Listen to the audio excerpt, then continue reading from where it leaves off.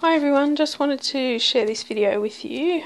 So this is the second page of a two-page spread, and I started out by trying to use a Tim Holtz stencil to create a little bit of a background with those love hearts, but it didn't turn out so well, so I ended up with this other piece of green paper that I had, which wasn't a full 12 by 12, that I thought I would use to create a full 12 by 12. So using that floral print there, I'm just going to use my ruler to stick it down where I'll end up with a full page. So yeah, rather than trying to use another 12 by 12, I had this piece there and thought that it would be sturdy enough to do that. So you can see I'm adding the tape down either edge, and then if I peel that off and fold it over, I can use my ruler to line it up and both edges will be adhered nice and firmly. So I just ended up using gesso through the stencil to create those love hearts, and I've got this floral print from Shimelle's Starshine collection that I'm actually sticking down there. Now, I found that the gesso was quite stark on the background, so I end up getting out some of my distress inks, and I think I end up using bundled sage just to tone down those love hearts a little bit and give a little bit of a shadow effect behind it. It was really just to help it blend into the background because it is really meant to be a bit of a background. I created this layout for Mercy Tiara's International Scrapbooking Day challenge weekend, where you were to create your own background, and this stencil's fairly new to me and I really wanted to use that to include it in the background.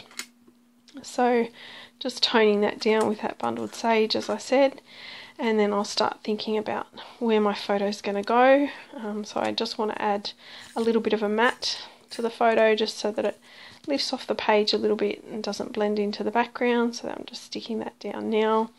And then I've also got that cut apart sheet off to the right hand side that I'm going to use for my journaling box, and so I'll think about laying the photo and that down at the same time so I get the placement right. The actual design of this layout originally came from a Glitter Girl video. It was one of her sketches that she used in a layout, so if I can locate that video, I will include it in the link in the description box below. And I've created another layout using the same sketch and using the floral pattern as well. So I found that I'm not a huge user of floral papers, but each of the Shimelle collections has come with a sort of similar design floral paper, and so I quite like the way the first layout turned out using the floral, so I decided that I would try and use a similar kind of sketch. So I'm just playing around with that end. I want to include it in my title, but I can't get the placement right at the beginning, so I end up just pushing it off to the side and hoping to come back to it later. And really what I'm looking to do at the moment is just sort of get those bare elements down and in place, and then I can start thinking about how else I'm going to decorate the page. So one of the things I did do before the video was just to create some embellishments. All of them are stuck together except for this one, and so it's just a lot of circles punched and a few cameras cut out, and a few of those flowers you can see off to the left there that came from that floral print that I trimmed out. And then I just wanted to create these circle embellishments that I'm going to use on that left hand side of the page over the green. So it's quite a bright green, and the idea is, you know, to give it a bit of colour in the background, but I'm going to tone it down by adding these particular embellishments sort of scattered down the page. And so I just start thinking about where they're going to go, and the idea with these is just to break up the colour and the design a little bit, so I don't want, you know, too many cameras next to each other, don't want too many of the same colour next to each other, that kind of thing. So just looking at spreading that out at the moment, and I don't adhere these till the very end, but it's more just having them in place so I can see how the page is coming together. I'll swap a few of those around, and yeah, just playing around with it a little bit to see how it will go. So I think the last one that I did the layout similar to this. Instead of cameras, you know, I had teacups as the main accent down the page, so it was something a little bit different, but quite like the idea of those circles adding a little bit more interest to the page as opposed to another pattern paper or a plain background. So just reaching for my green glitter tape now, which I'm going to use to sort of mark out where my clusters of embellishment are going to go, and I also cut a little banner in each of the pieces of glitter tape that I stick down just to create that little bit more interest. So you can see I'll cover up a fair bit of those love hearts, but as I said, it was really more just to create the background. The other little embellishment that I have is some felt pink love hearts that were cut using, I think it was an Amy Tan die, but you could punch them out, or you know, however you wanted to cut those hearts. And then I've also got to the right there some phrase pieces that have been cut out of a Shimelle 12 by 12 piece. There was one in her collection that had loads and loads of phrases on it, and I've just cut it to bits using it on a lot of different layouts, as opposed to, you know, sticker phrases and things like that. So I did also create these 3 little circle embellishments similar to the ones that are on the left, but these were for the sort of, you know, key areas that I was going to embellish, and they're a bit smaller in size, so it was more just you know, creating something that matched that left hand side of the page but probably wasn't as bold in its design. And so I'm just adding the glitter tape to that bottom right where I'm going to add some extra embellishment, and then I'll decide which circles are going to go where. So each of the banners has, each of the glitter tape areas has a little banner finish to it, just so there's a little bit of consistency there. And then we're going to add those circles to each of those areas as well.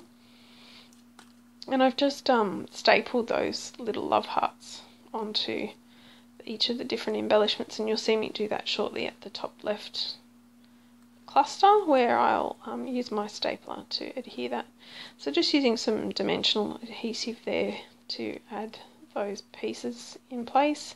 And then with these word phrases, because the embellishment has dimension, I will only use it on one side that's not going to be sitting over the top of the embellishment, and then I'll just use the tape runner to adhere it to the top of the embellishment so that it sits nice and flat and yeah, sort of fits in with the rest of the embellishment. So just adding those phrases up the top as well, and the same concept, putting dimensional adhesive on one side and the tape runner on the other, and then just looking at that last spot. So I'm going to actually add it running off the page, and then I will trim that off eventually, just sticking that down. And this is where I use my stapler to just hold that love heart in place.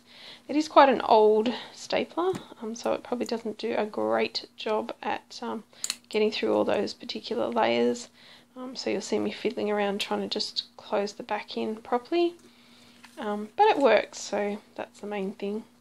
So I just need to add that phrase there, and then I'll trim off the top of that as well. And then I do try and look for additional embellishments. So I don't know if you can see to the far left there, I've got some chipboard stickers that I used on the opposite layout that I thought I might be able to get onto this one as well, just so that it would create a bit of consistency across the 2 pages. But I don't end up using any of those. And also I've got the flare badges from Shimelle's Starshine collection that I end up using a couple of. So I'm just looking at these chipboard stickers now, and I was thinking about using some of those words in the title, but I don't end up using any of them at all. I just decide to pop them off to the side, but I did spend a bit of time trying to play around with that. And then yeah, I'll grab those flare badges as well as the next port of call and see where I can add a little bit more interest and layering to the little embellishment clusters that are there, because they're quite simple at the moment. So just looking at which flare badges will go where. Generally I either use 1 or 3 in the little clusters, but this time, because that cluster at the top left is quite small, I decided it didn't really need a flare badge, and I just end up adding them to the 2 on the right hand side of the photo, but just playing around with where that best fits at the moment. Looking at the other one as well. So I do end up cutting a bit of the end of this video, so I haven't adhered those embellishments, handmade embellishments, down the left hand side yet, and you won't see me do that in the video, but you've got a rough idea of where they'll be placed, and you'll get to see the still shot at the end. I just pull the thickers out and I start playing around with spelling out the second half of the 2-page title, and I do end up moving those around as well. But you end up putting in that that original and symbol that I had at the beginning in front of the word, and I get rid of the thicker that with the and symbol, so you'll see that the still shot at the end. So you get to see a couple of still shots. The first couple will be of the original page, and then you'll get to see a still shot of the final layout that I'm working on now. So I hope you enjoyed this video. Thanks for watching. Give it a thumbs up if you liked it, and if you want to see more videos like this, please do subscribe to my channel. And yeah, thanks for watching. I hope you enjoyed it.